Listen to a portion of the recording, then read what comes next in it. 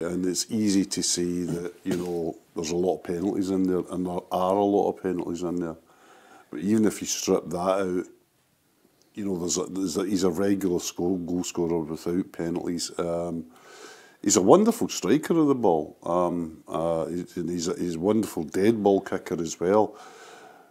My views of him as a player is always compromised by his defensive capabilities, Peter. I don't think he's anywhere good enough defensively to be, you know, put at the very, very top level. And I think if you're talking about Rangers captains and you're talking about Woodwards and Greggs and Goughs, you know, he's a bit to go to get anywhere near that.